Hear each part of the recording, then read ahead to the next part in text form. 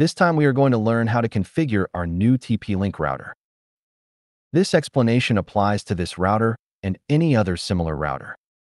This one has router mode, access point mode, repeater mode, and WIPS mode.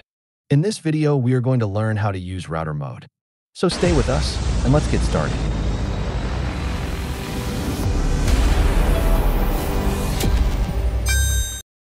The first mode that this equipment offers us is the router mode. That is, manages and distributes the connections of the devices connected to it via cable or Wi-Fi, allowing them to access our internet provider's connection. To begin, the first thing we're going to do is connect the power adapter so that it turns on only. And we're going to factory reset it. To do this, we will press the reset button for 10 seconds. Wait for the lights to change. And when the lights turn on and then off, that the reset has already been done. We wait a few seconds until it stabilizes again. Next, we will connect the internet cable. The cable that comes to us from our internet provider. Connect it to the WAN port, the blue one. To enter the router and begin configuring it. We can do it with a network cable connecting one end to the network port on our computer and the other end in any of the orange ports, which are called LAN ports. And the other way is to connect via Wi-Fi. For this example, I'm going to do it connected to Wi-Fi. Now, being on the computer, we go to Wi-Fi networks. I'm going to identify which one corresponds to me or which one is my equipment. In this case, it will be the TP-Link_0EA2. This 0E.A2 corresponds to the last 4 characters of the MAC address that the device has.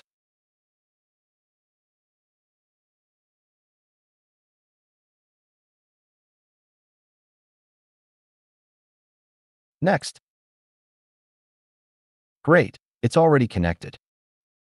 If by chance your equipment label is damaged and you cannot see what this password is, or the password is not available because the equipment is too far away, they will have to connect the equipment using a network cable.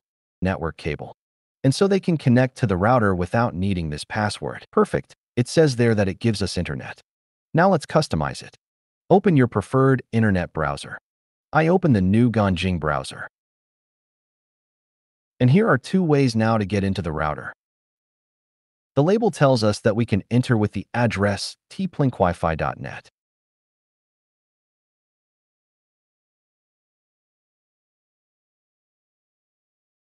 But we could also enter with the default address, which is 192.168.0.1. And it's exactly the same. I'm going to set the default password and username.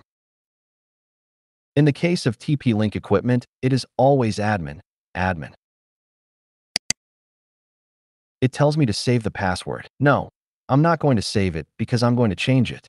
Perfect. We have to change several things here. The first thing is that we are going to go where it says network. Let's see if our internet provider has already given us an IP.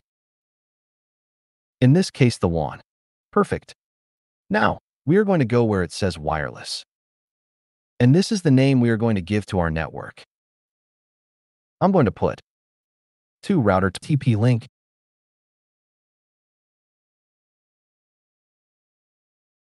You can enter any password you like. This is just an example.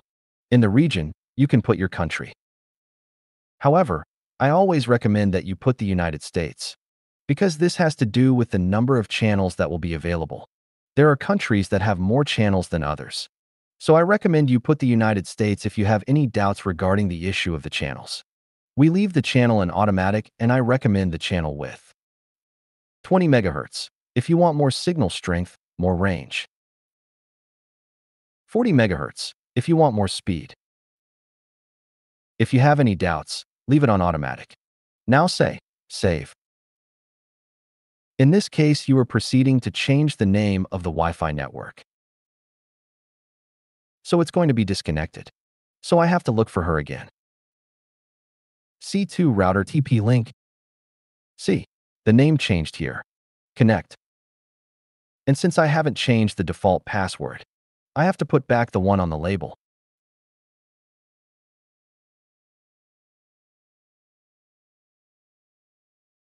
Next. Ready. I'm reconnecting now. To verify it, I'm going to hit F5 or refresh. I've got the connection back. Here you can also see the change of the Wi-Fi name. Let's continue on the wireless tab. Then we go to where it says wireless security. This is where the password is. This is the same number that is printed on the label underneath the equipment. You put whatever you want. I'm going to give you a simpler one, just as an example.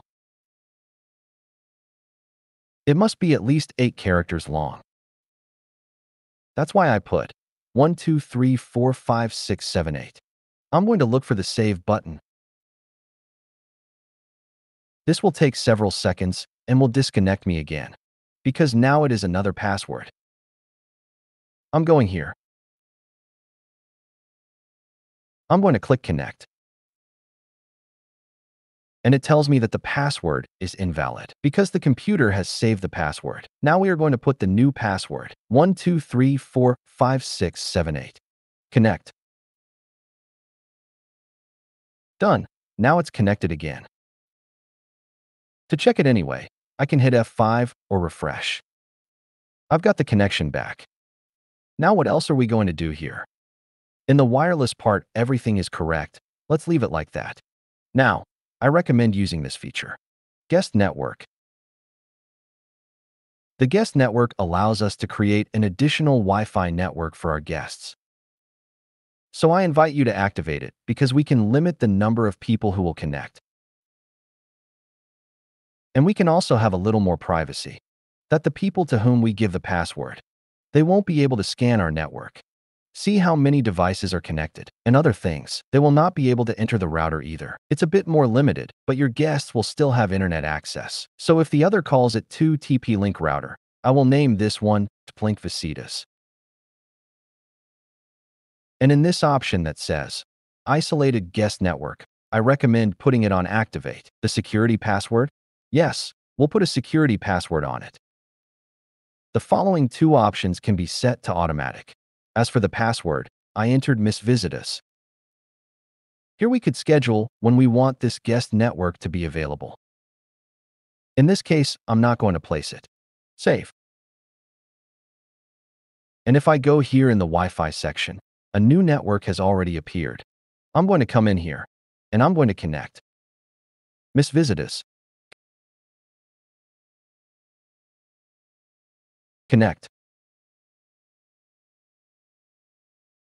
Ready. I now have internet through the guest network. I'm going to hit F5 here to refresh.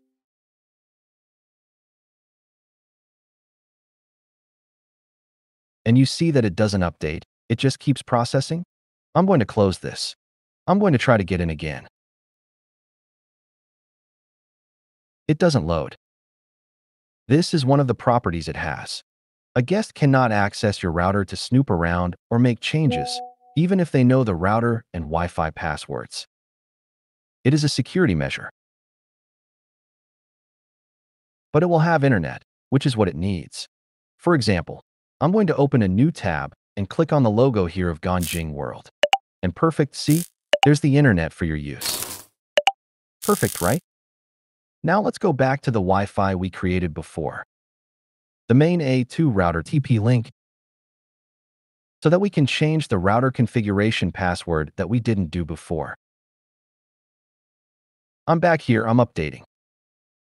See, now I can get in. And we go to where it says System Tool, Password. We have to look for the old password. In this case, it is admin and the old user. Still admin. The new user, I leave the same. I really don't change the user, although I could. I only change one password. You can do whatever you want. Change your user and password. I simply change the password.